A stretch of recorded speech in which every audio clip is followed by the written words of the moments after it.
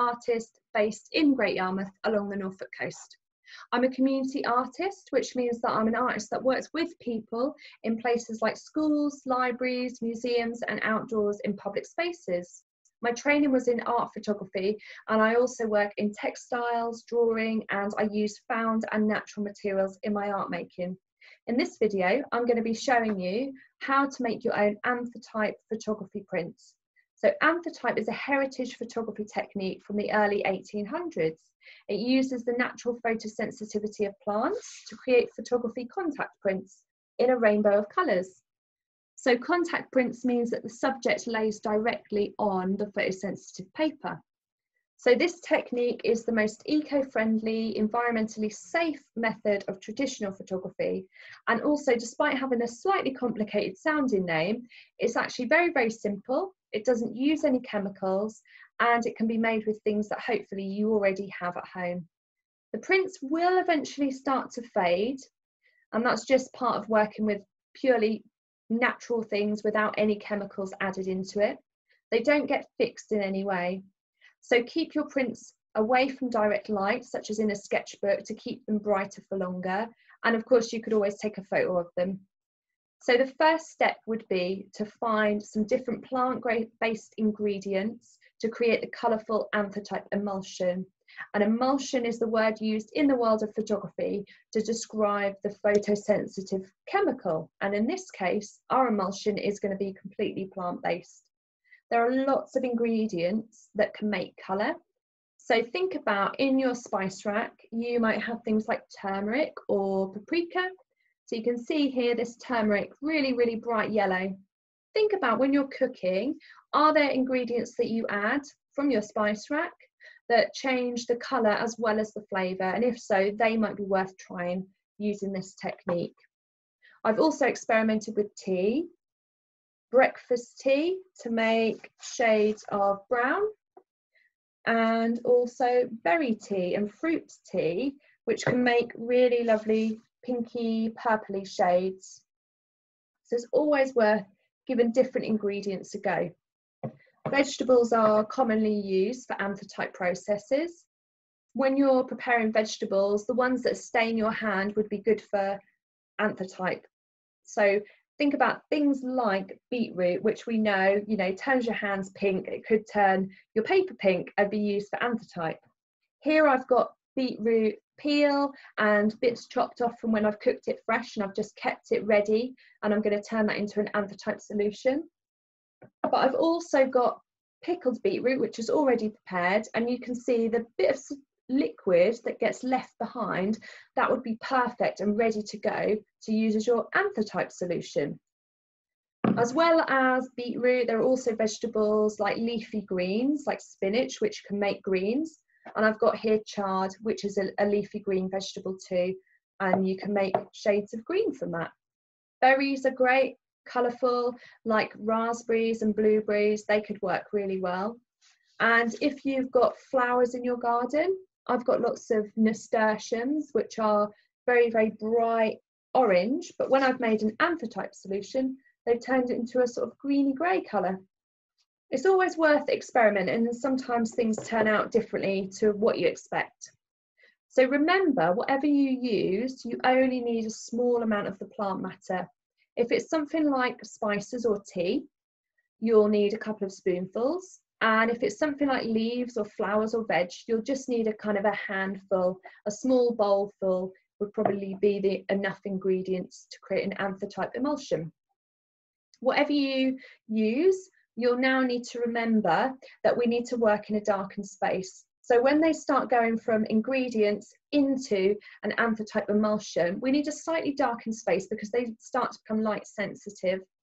It doesn't need to be a full photography dark room, but it does need to be a room where the bright light isn't shining directly in. So we want to keep those ingredients light sensitive when we start to work with them. Once you've got your ingredients, what you need to do is simply blitz up that vegetable matter or that plant matter or whatever it is you're using. So blitz it, squash it, mash it, grind it up, whatever works to get it all broken down. And you can see here, my beetroot has turned all sort of mashy and pulpy. So we're thinking a texture a little bit like baby food. And you add a couple of spoons of liquid too. So that could be something like white vinegar, it could be a couple of spoons of alcohol, or it could simply be tap water. With this one, I've added a couple of spoons of the pickling vinegar that it already came in. Different liquids could change the colour slightly, but remember, only add whatever liquid it is, just add a couple of spoonfuls, because we want it to be really highly concentrated, which means there's a lot more vegetable matter than there is liquid. Once you've got it into this state, you'll need to strain the liquid off using something like a sieve or something like a coffee filter that you can pour the liquid through. But my personal favourite would be to use offcuts of old cotton, pillowcases, tablecloths, things like that, which I get from charity shops.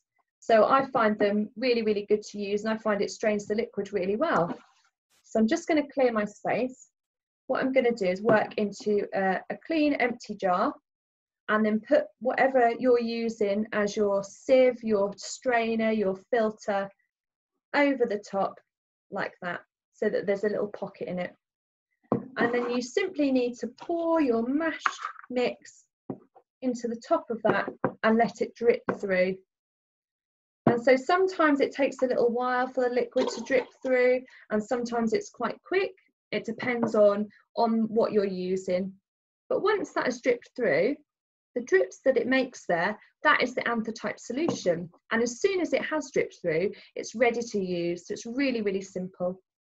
And all you need to do now is paint your emulsion, your Anthotype emulsion that's come through the bottom of the jar, onto a piece of paper. And you can just use a normal paintbrush to do so. So I'm just going to take out the bit that's straining it off and just give it a good squeeze, get any last drops out. There we go. I'm going to put that to one side and use that liquid that's the bottom of the jar to paint onto your piece of paper. You'll need to make sure that this piece of paper is completely dried before you can make a print from it. That means leave it in a darkened space overnight, or if you've got a hairdryer, you could dry it on a cool setting. So I'm going to put that one aside to dry for now. And here's one I painted earlier. Again, this is with the beetroot pickling juice, and this is now ready to go. So this is a dried piece of paper with the beetroot Anthotype emulsion painted on, and it's dry. What you'll now need to do is load up your picture frame. So with the base at the bottom, I've taken my picture frame apart. This is just the base at the back. Then you add your Anthotype paper, and then you can add your subject. So I've been pressing different flowers and leaves. So choose something that you want to print with. I'm going to choose this because I think it fits quite nicely on there, this leaf with flowers on it. And then you'll just need to add your glass. Be careful. And then put your picture frame back together.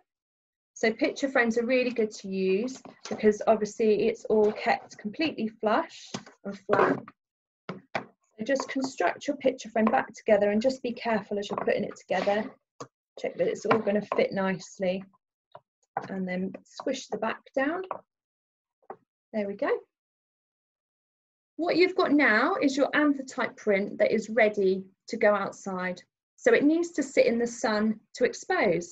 And how it works is that the sun UV light rays will shine onto the paper. In my case, it's where it's pink. You can see that'll be where the sun will be able to shine on it.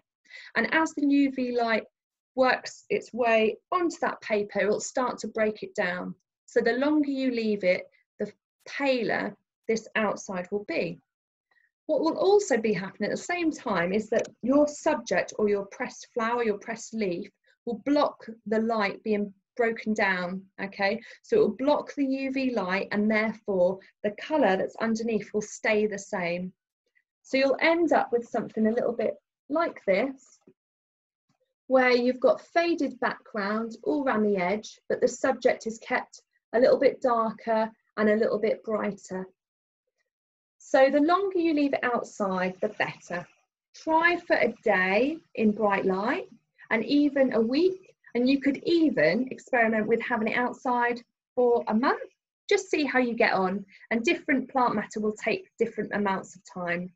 So it is quite a slow process, but it's quite worth the wait, I think.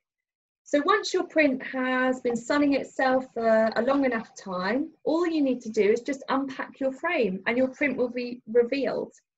Remember that there is no fixing process as part of how we make our Anthotype prints.